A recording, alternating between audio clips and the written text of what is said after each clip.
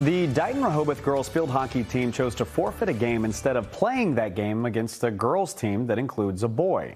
This comes after a player on the Dighton-Rehoboth team had her teeth knocked out by a boy who was playing on the Swampscott team last year. NBC 10's Melody Mendez reports.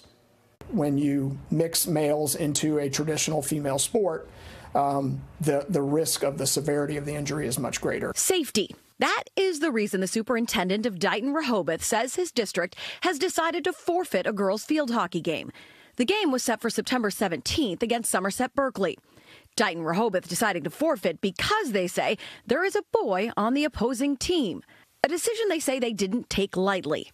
It may even potentially impact our chances for qualifying for the playoffs, but there are times that we have to choose safety over victory. It's the first time the district is using a new athletic policy, just passed by the school committee earlier this year. It allows players and coaches to opt out of games if there are members of the opposite sex on the opposing team. They made that decision after an incident last fall when a female student athlete was seriously injured by a male athlete during a field hockey game against Swampscott. The move has spurred conversation. And what do you say to someone who might look at this policy and say, this is unfair? I think someone who might categorize this policy as unfair is not seeing the safety concerns that we have. People who live in the district have mixed opinions. It's a good policy. If it's going to stop the girls from getting hurt. I don't think they should be canceled. Taking the boy out of that team, if that's what it takes, then they should do that.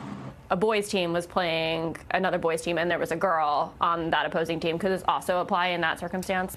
Yes. Yep. The superintendent says he hopes his district's policy might spark change in high school sports across the state. It's incumbent upon the state to start looking at the level of interest for males who want to participate in field hockey and provide them with a same-sex opportunity. Melody Mendez, NBC 10, Boston.